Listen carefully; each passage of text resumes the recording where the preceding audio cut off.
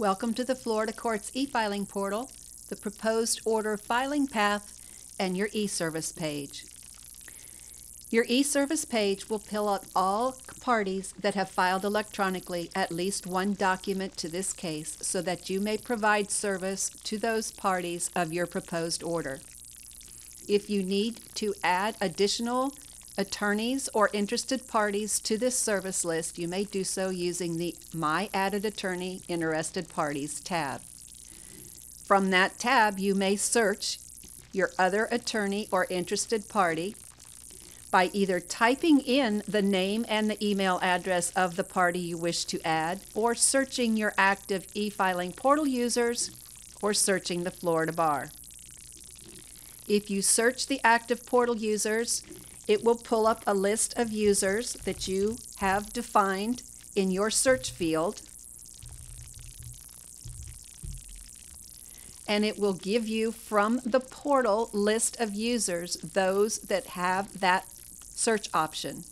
So this pulled up a list of the filers, the registered filers in the portal with the last name of Kelly, and it allows you to select someone from that list using their email addresses that are attached to their profile for e-service.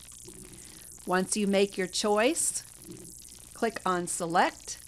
It validates that information, and then Save, and it saves that information to the service list. And if you go back to your electronic service recipients list, it shows that person has been added and already checked off for service.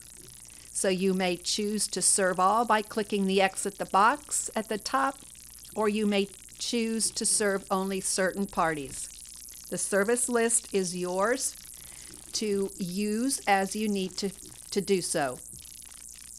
Once you have added service to your proposed order, you then move on to the Review and Submit page by using the tabs on the menu bar at the top.